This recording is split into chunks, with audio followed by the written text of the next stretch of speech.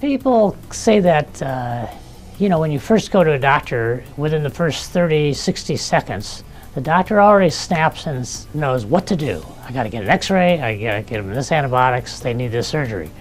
But what I want them to do is go back one step further and ask, why is this happening? Why is this patient coming to me with chronic fluid in their ears? Why does a patient have 2-3 sets of tubes?